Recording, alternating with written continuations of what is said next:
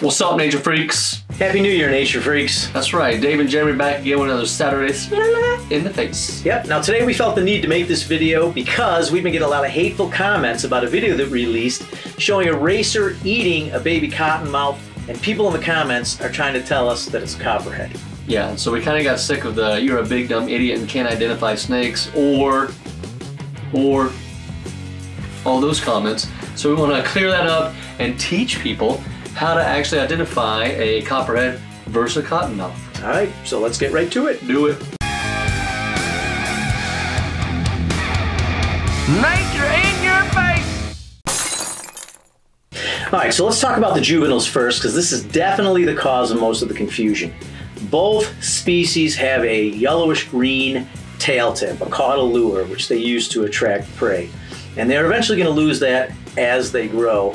But in the comments, people were saying to us that we know it's a copperhead because it has a yellow tail tip. Both of them had a yellow tail tip. It is not a way to differentiate the two species. Yeah, that was a common comment. And then I think one of the most confusing is you got green tail tip, but then unfortunately the juvenile cottonmouth has a reddish tint all along its back. So if you're looking for that green tail tip and then a reddish color because it's a copperhead, that's going to confuse you. Right. All right, now let's talk about the body and the head of the copperhead. Okay. Same genus. Same genus. So they're built similar. As they grow, the cottonmouth will get bigger than the copperhead. But as juveniles, they're pretty much the same size, same build. So I can see, again, why people would get confused. Where you're really going to be able to tell the difference is the head. Yeah, so let's start with the cottonmouth. Because this is, if you can learn this, you got it every single time. Doesn't matter if it's a juvenile or if it's an adult. That cottonmouth has that black mass stripe through its face, through the eye. So you have a hard time seeing the eye a lot of the times, picking it out because of that stripe on the face. The copperhead does not have a mask. Right, but it does no have, black mask. But it does have a kind of a two-tone color. In between the eye and the bottom jaw, there's a lighter stripe.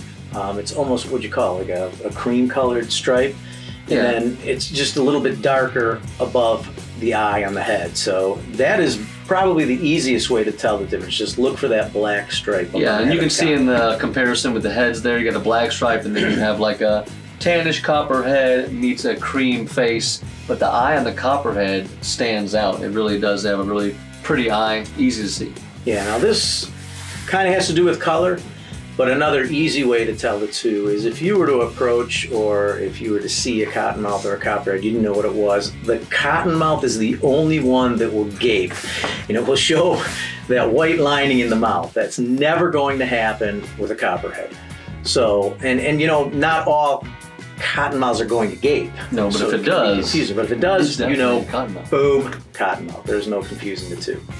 Yeah, now let's break this down. This is a little more technical here.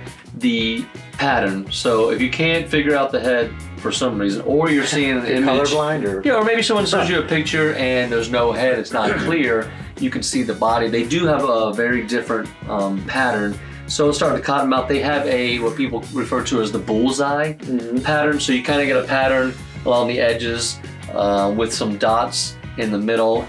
And the pattern is jagged. It's not real clean. It's super pixelated, almost like Digicam would look. So that's one. So not a super clean bullseye pattern, and it's very like thick black lines. Yeah, and the copperhead, on the other hand, is a very clean pattern.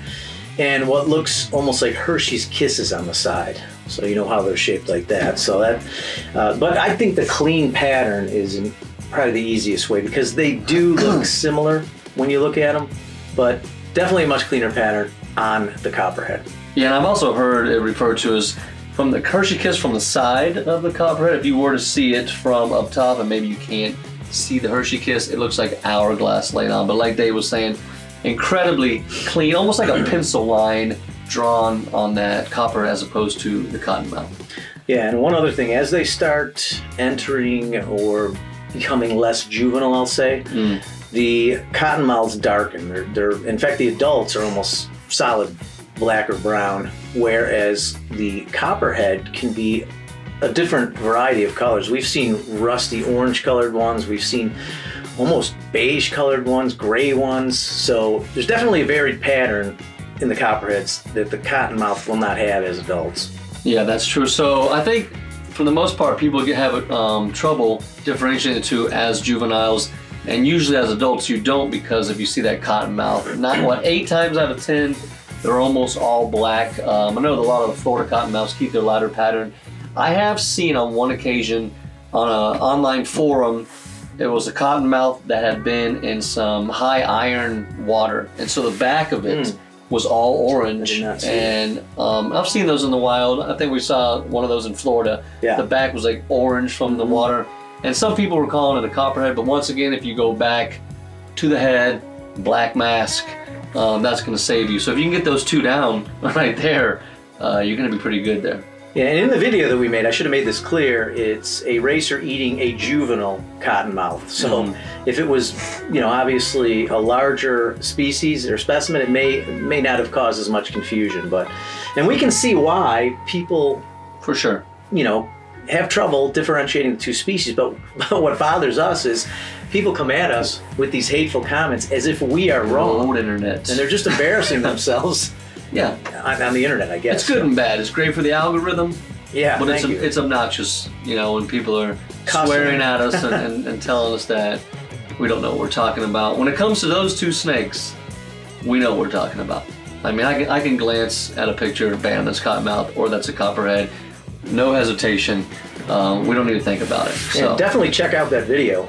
It's kind of buried in there, but if you search just Heck yeah. racer, you'll see it. It's a really cool video. We were down in southern Illinois, and we witnessed a racer literally attack and eat a cottonmouth. And while this is happening, the cottonmouth slams its fangs. multiple times it was envenomated, the racer, Yeah, really, really cool video. which sparked another conversation. Are racers, you know, immune or intolerant to the venom? Which think not a lot of, obviously- there's not a lot of studies based on that like there are king snakes. So hey, Yeah. if you want to talk about that, we can do that too. But I hope you guys got something out of this, and now you can tell the difference between those two snakes. And more importantly, you can lay off on the hateful comments, and you can admit you're wrong. Yeah, like Catchy and Creation would say, that ain't no copperhead. All right. All right, guys. Thanks so much. Make sure you subscribe to the channel, like the video, and we will see you on the next Saturday Slap in the Face.